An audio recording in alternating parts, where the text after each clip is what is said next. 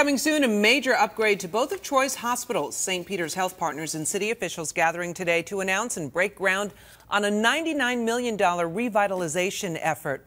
News 10 ABC's Josh Rotenberg joins us live at the site of today's groundbreaking with the details. Josh?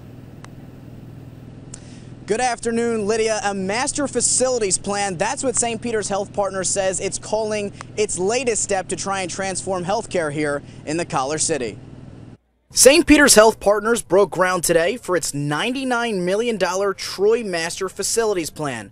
Hospital executives and public officials, donning hard hats and with shovels, started digging where a 550-car parking garage will be built on Samaritan Hospital campus.